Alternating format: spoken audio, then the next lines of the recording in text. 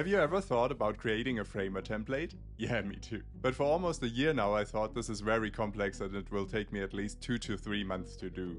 But, as the great Amy Hoy once said, just fucking ship it. And this is what I did last week. And hey, turns out it's not that complex. This week I created my first Framer template, and in this video I'm gonna show you how you can do that too. Let's go! So, as I started my career in consulting, I developed a strange love for structure. This is why I broke down this process into simple steps that you can follow too. Good news? There's only 4 of them. They are research, product design, product development, and sales and marketing. So let's dive right in. When I started developing, I first had a short moment of doubt. Is Framer actually the right platform to build upon?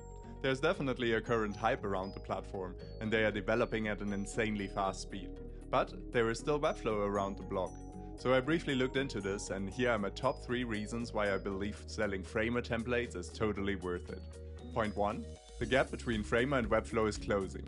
I pulled up Google Trends, which is great to analyze all kinds of topics. If you look at the number of queries for Webflow and Framer, you see that the gap is definitely closing. Point 2. Marketplace fees. To be listed on the official Webflow marketplace, you pay a 20% cut for every template you sell. And while this is probably still reasonable, Framer offers you to sell your templates on their marketplace entirely for free. And point 3. Competition. While Webflow is around for years and there are tons of templates out there, this whole ecosystem for Framer is still relatively young, and my estimate is that there are still less than 1,000 templates on the marketplace. With these points in mind, I went on to the second question. What kind of template should I build? I spent at least 2 hours Googling, trying to research the most popular template categories. Not only for Framer, but also for Webflow and WordPress. But it turns out there is no data on this shared publicly. This is why I went into manual mode and counted the templates listed on Framer Marketplace by category. And for you, as my dear followers, I hope you are, here is the list so you don't have to count. You can pause the video and take a closer look if you want to. I also found out from Framer's upload form that you can list your template in up to 5 categories. So, with this information in mind, I decided to position my templates in some of the major categories, portfolio and business, and also included elements to get it, for example, into the blog category. From this, an image started to form in my mind that I wanted to build a template for small design agencies and freelancers looking to present themselves on the internet in the best way possible. With this idea in mind, I went into phase 2, product design. Even though we all probably visit hundreds of websites per week, I would still suggest to take some dedicated time to look for best practices, as this will make your templates so much better. In addition, it's always good to understand what other templates are already offering. For this, I opened up a Figma file with a website frame and then went onto the internet to start looking for best practices and elements I like. I'm a huge fan of awards.com, SiteInspire and Dribbble to get some inspiration. So I used these sources and put all kinds of screenshots onto my Figma template. Then I went into designing my own template. I went on purpose for a very minimal and clean design with the intention that my template would be usable for as many agencies and freelancers as possible. You probably have your own design process in Figma already, but here are my top 3 web design tips for Figma. First one, always use a grid. This makes it so much easier to align stuff and so much more consistent. Point 2, set up your font styles correctly. I know this is tedious, but this will save you so much time in web design later. And point 3, set up and stick to your color palette. Again, this will make your life just so much easier in development. One important thing to point out is the fact that Framer asks you in their template guidelines specifically that you don't include lorem ipsum or dummy text. Therefore, you have to get creative with the content of your website. Luckily, ChatGPT can help and come up with basically everything, from a creative name up to a full backstory of your agency. In terms of images, I'm a huge fan of Pexel's collections, and at the moment specifically of Cotton Bro Studio. I paste a link to them below. By using collections, you can be sure that you have plenty of images with a consistent style. Lastly, leveraging the power of Figma plugins will make your life so much easier. I use the user profile plugin for easy headshots, and I was extremely pleased to find out that there are plugins to auto-generate logo walls, like UI logos. This was one of the best time savers I found throughout this process. It took me about 1 day to design the website before I went on to the next stage, product development. Let me start this section with something that was a huge eye-opener to me, the Figma Framer plugin. This has made it really easy to copy all my designs over to Framer. One thing that I noticed through the process is that you do yourself a huge favor if you directly start naming things properly. I know I always don't do that, but hey, in this process I started and it really saved me tons of time. This is needed also as it's another guideline from Framer to get your template listed on their marketplace later on.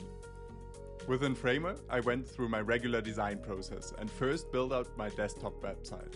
Whenever possible, I used components to make my life easier. Afterwards, I went into animating everything as I noticed that several templates don't use animations. Next up, I dealt with responsiveness. Also make sure not to use too many breakpoints. Again, that's one of the requirements to get listed on the Framer marketplace. It took me a while until I was happy with my homepage, but then I went on to designing the other pages. Here I run into one issue I really didn't like. If you want to build out a template including a blog, you need a CMS. Nevertheless, this is not included in Framer's starter plan and you need to upgrade to a higher plan for more than $150 per year. And even if you do so, you get only one CMS collection. In my case, I originally planned to add CMS functionality for project showcases and for the blog, but I ended up doing it only for the blog as I wasn't keen to spend another $150 for Framer's highest plan. After I built out everything, I added all the stuff in the site settings. Make sure not to forget details like the favicon or the social image. Also make sure that your site renders without issues.